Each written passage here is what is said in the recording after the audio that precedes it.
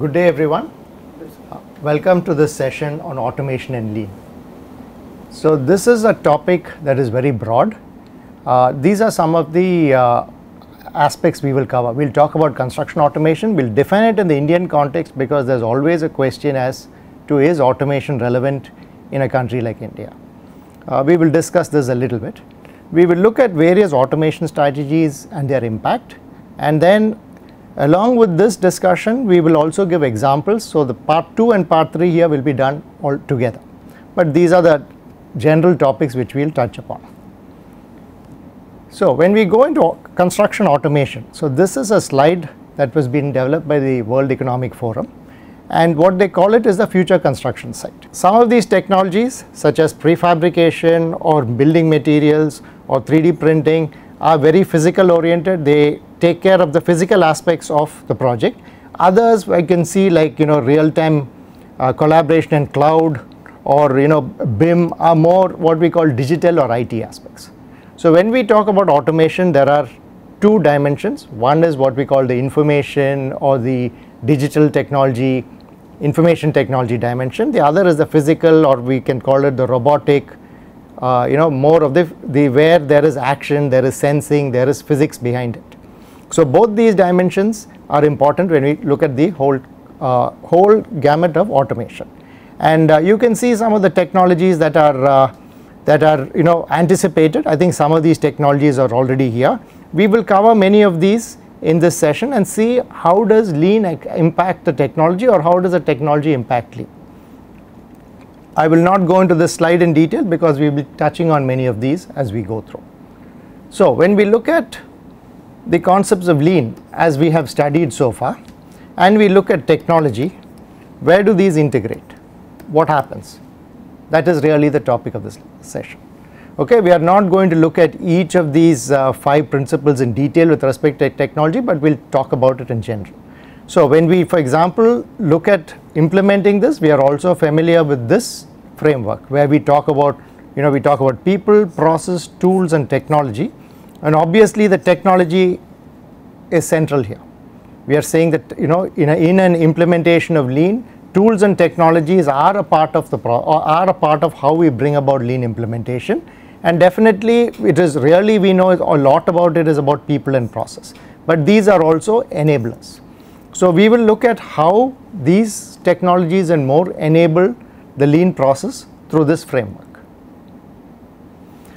Now when we again look at it from an automation perspective, we have lean tools and we have processes. So we are familiar with the tools, say the last planner system, big room meetings, value stream maps. We are familiar with the tools. We have covered a lot of the tools. We also understand that lean is all about processes. When we are looking at communication process, material shifting, planning, there are detailed processes, there are macro processes. We talked about micro and macro. So when we look at automation, the use of automation for lean tools is very, very common. So for example, you can go to the websites, go to the internet and see, how can last planner system be enabled with software. Because so they have collaboration tools, they have other kinds of tools, or big room meetings enabled through video conferencing systems, data gathering systems, things like that. So all the lean tools which we have kind of covered in this course and beyond are enabled by various specialized software, or even regular standard software that are there to assist communication or assist documentation, etc. So this is, I think we all can readily see that. Okay, so we will not discuss too much about this. We will more discuss at the process level, how do these technologies enable. Okay, so this is a given. There are a lot of specialized software which you can go look. Each tool has today, again with apps on cell phones, there's just a lot which have been ported to cell phone based apps or smartphone based apps, and the list is endless. This is where a part of the core lies in how do these fundamentally affect what we are doing in the process. Now coming to this context of automation in India or automation in an emerging nation. So here is an example. Okay, so if we look at laying a rail track, or even laying the sleepers on a rail track, we have 3 methods that are followed in our country. Okay, we have a highly automated system which is being followed in the freight corridor. We have kind of a mechanized system which is very common in many of our sites. We also have a very manual based system. Okay, now which should be used? What should we use? Yeah, so in many ways it depends on size of the project.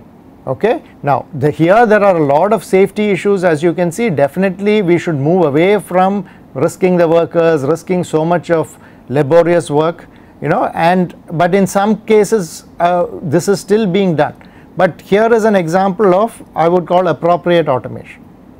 Okay, we have taken away the risks, we have brought in which would be more productive. Okay, there is a certain economy here, there is productivity, and there is less risk to workers. Okay, but here there will be highly automated kind of rail laying. When the freight corridor is required, we have time constraints, we have, you know, obviously getting the freight corridor ready on time is the most important factor. So a highly automated approach works. Here it might require be less time intensive, might be a partially mechanized automated construction work. This might be, there are projects which this is still used, but we should certainly transition to this at least, and in the long term might be we will need this because our projects become so important. But ultimately when we look at an emerging nation like ours, we will see that we will need all three types of construction approaches. We will need, in our rural projects etc., we will need labor intensive construction. Okay, we will need mechanized construction on several projects where we need to get things on time, but we do not have the capital expense, the budget to be able to bring in capital equipment, which is very heavy.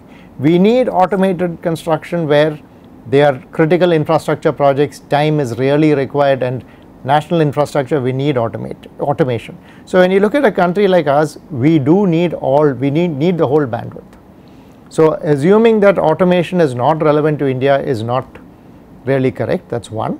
And here we have looked more at physical automation, and I think all of us are aware that information technology automation, we have been absorbing it and using it and, you know, benefiting it from it in a big way. Now this is a key slide. This kind of outlines the kind of strategies and technologies which we will discuss in the rest of the session, and I have classified the automation strategies into these 11 categories. Okay, and as we go down, I think you will find, we will all recognize programming and computation is been there from the advent of computing. Okay, and this is the more conventional, and in some ways this is at least until 5 or 6 there is a little bit of a timeline, but then all of the new technologies are developing rapidly that, you know, there is probably no timeline as you get down the list. But definitely programming and computation, I think all of us are aware. We are aware of what data and document management is. We will go into this a little more detail. Might be some of you are not aware what a workflow or a business process ERP is, but I think this would be something we will touch upon. We are all using communication, collaboration and tools. Authentication also, when we do our bank accounts or anything, in some way or other we are using these tools. All of us have some sensors with us. Our cell phones have so much of sensing in it, they are tracking us. So this is an example of what we do. How does it apply to lean? How does it apply to, you know, to making lean construction, enabling lean construction? We are all familiar with mechanization and robotics in general, and we will have to see where it kind of has an impact in construction and lean concepts. Visualization, simulation gaming has become everyday today. Okay, whether I mean what used to be an advanced technology requirement, today with your cell phone and something like a Google Cardboard you can do, you know, immersive visualization. AI and analytics, again very commonly used terms, we will cover this in a bit. BIM become very common in the construction industry. I think my colleague Ashwin is also giving a more detailed lecture on this, but we will cover this from an overview perspective. We look at Industry 4.0 or Internet of Things, cyber physical systems, very relevant to construction again. And finally the digital twin concept, which is emerging from all this. We will take all of these 11 briefly and look at it how it applies in the lean context. We will only be giving an overview. I think each of these topics on its own can be researched and there's a lot of depth and lot of insights one can get into kind of analyzing where it applies in the lean adoption. So if you use the 5 principles of lean, how does this enable each of the 5, or how does it kind of reduce waste? So there's a lot more discussion that can be done, but I will basically touch upon the key points. When we talk about programming and computing, okay, I am just using 2 simple examples which we are used to here. Recognize these screens. What is the screen here? What software is it? Simple, everybody uses it, it's Excel or a spreadsheet. Okay, so it's a computing tool. Okay, it's basically what we use Excel is for computation a lot. We make sure that is, and any suggestion on what this is?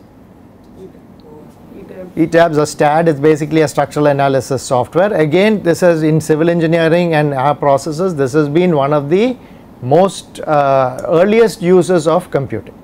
We did all of our analysis, whether it's structural analysis or our hydraulic or whatever with computing. We took away the computing load, we took away the mundane load of computing, and the designer could do these computationals through the computer and focus on the design aspects.